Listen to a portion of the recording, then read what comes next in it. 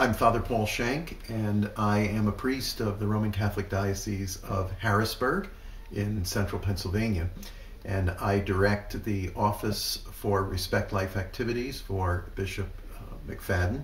Bishop of Harrisburg, as well as am Bishop's liaison to the Catholic Medical Association in central Pennsylvania, and also sit on the Bishop's Council for Catholic Social Doctrine.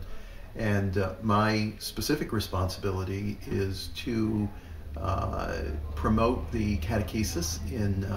all the life issues that the Church teaches, and also to see to it that our institutions are in conformity to the ethical and religious directives for Catholic healthcare. And so I came to Graduate Theological Foundation to earn a degree that would lay the proper foundation and also give to me the credential and bona fides to carry out that work. We have about 100 parish churches. We have religious education programs throughout with about 500 teachers in the diocese, and I teach in the catechetical program for religious education, as well as 44 schools, upper and lower schools, and we have a Catholic